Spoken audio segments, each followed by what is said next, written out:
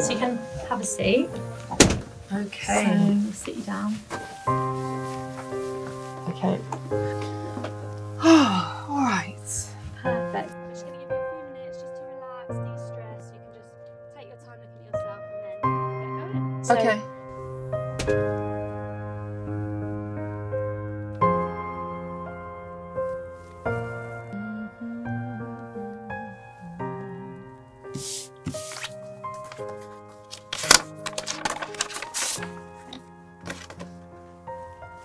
What is the first song you ever loved?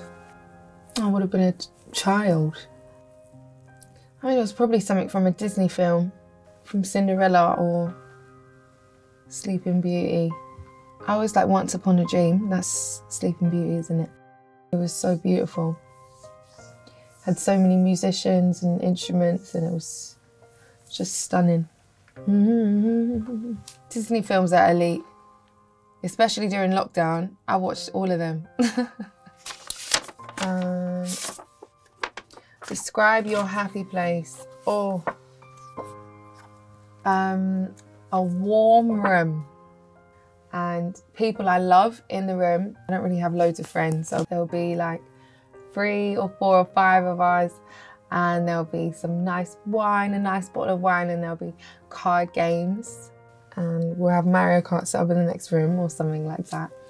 And then we'll just have a lovely night and we'd eat really nice food and we'd have jazz music on in the background. After that, we'll maybe go out to Jazz After Dark or Ronnie's or something nice like that and just sit down and just enjoy some jazz.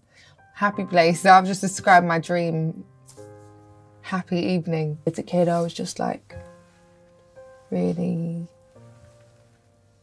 happy around music, musicians, so I guess it's kind of the same today. Well, I'd say one of my favourite songs is a song called Baltimore, sung by Nina Simone. It's such a beautiful song and it takes me back to a really nice time with my friend.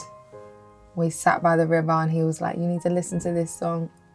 And I listened to it and I was like, wow. I loved it, and it was a sunny day and people were swimming in the river and stuff, and I was just there looking around like, this is so pretty. I think there's inspiration in anything. I think when you're feeling amazing or not, when you're somewhere you love being or somewhere you hate being, I think there's inspiration in all of it. And that was a nice song that reminds me of that time. That's a happy place. I love the sun. I like being warm. And then I chose to be a London girl. And it is grey all day, all the time.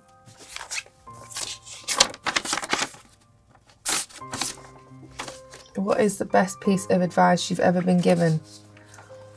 There's a few I can think of. One of them being, don't focus on the things out of your control. Meaning there's no point wasting sleep, stressing or feeling anxious or worried about things that you can't influence or change. You know, I think especially as a musician, this is a really healthy mindset to have because, you know, you can't control how people are going to perceive or receive your music. It's also a deeper thing that, you know, my career is creating things to be judged, which is like quite intense. And so I think part of that comes with accepting not everyone's going to get it, not everyone's going to like it. And that's okay. You don't have to please everyone and you can't control those things. Can't control even if someone's going to like you or not. But if you're just being yourself and you're being nice and someone isn't connecting with that, then that's on them. Also, at the end of the day, like, I've never done this because I wanted to make money, which explains why I'm making no money on tour, because I want to have the show of my dreams with amazing musicians. I think it's like a mental battle every day, isn't it? Looking at the glass half full where possible and being positive and focusing on things that I have control over. I don't need that negativity. Constructive criticism, yes. Negativity, no. For no reason, no. I'm trying to learn to step back from the negative stuff and just really enjoy this life. We got one life and then we die in it. That's the one thing that's guaranteed in life. And that's something we have absolutely zero control over. But we have control over how we... I don't know, this is so deep.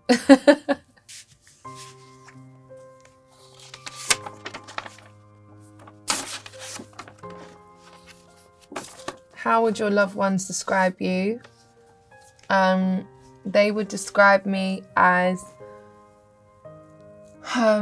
determined, protective, because I'm very protective of the people that I love. Music head, chatterbox, foodie, love food. Extremist, always take everything to the extremes. Like, there's no medium with me. If I'm doing something, I'm like, I suck at multitasking. I'm like, I don't typically show when I'm really sad. I guess maybe that's why on this tour I've been trying to break some of those things.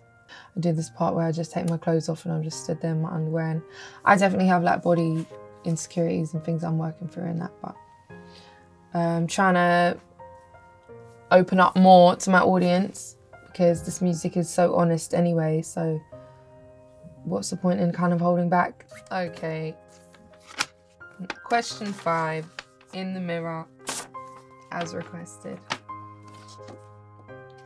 This is a deep question, why are you asking me this? What do you see when you look in the mirror? Oh my gosh. I don't know. I think the mirror is a very 50-50 experience. And I feel like maybe a lot of people can relate. Sometimes you'll look in the mirror and be like, that's nice, or that's good. And then sometimes it'll feel like the opposite. But that's okay. I think that's just part of life. I think it's something, you know, I'm very much working through. Like, I have a song called Body Dysmorphia on my album. It's definitely not my strength in life. Self-love is important though, and it's something that we all have to work on. I think it's not good to spend too much time looking in the mirror, or you'll just stop pointing out all the flaws. I don't know. Yep, it's a deep one, but I don't know. Hopefully that's something that gets better with time.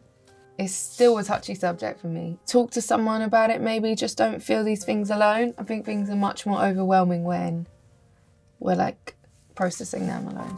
So talk to someone.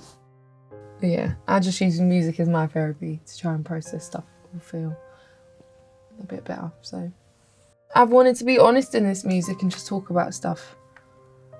Honestly, I think, you know, it's important. So yeah.